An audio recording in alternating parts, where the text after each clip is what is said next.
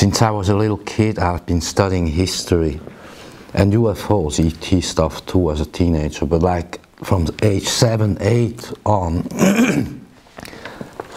I was looking into anything that I could find, anything, Egyptology, Napoleon, Second World War, China, Russia, America, the UK, you name it, and then NASA.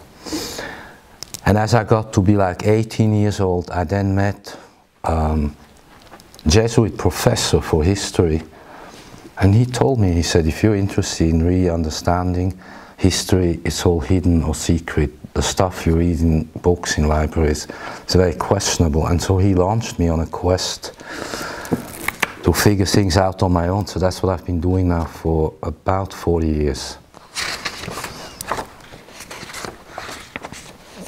And I found out, of course, this is not new that we have fake history, fake news. The attempts have always been made to show a reality different than it really was.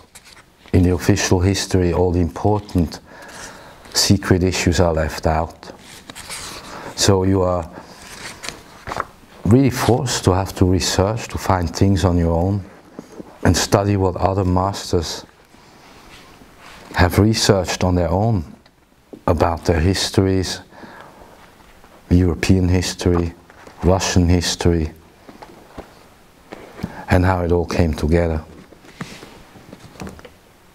So now, in 2018-19, with Jupiter in Sagittarius, we're going into this phase, as I explained, where we're going to have exposure on many subjects, world affairs, history, for instance, but also technology, extraterrestrials, we've discussed a long time, economic context of what is hidden, and technological disclosure as well. So we're going into 2 years,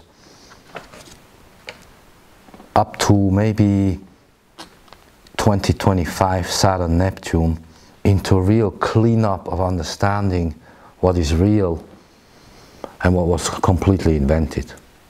And this pertains to all the subjects we're looking into. As I mentioned, it's full spectrum. All the humanities, all the sciences, everything to do with our whole existence on this planet.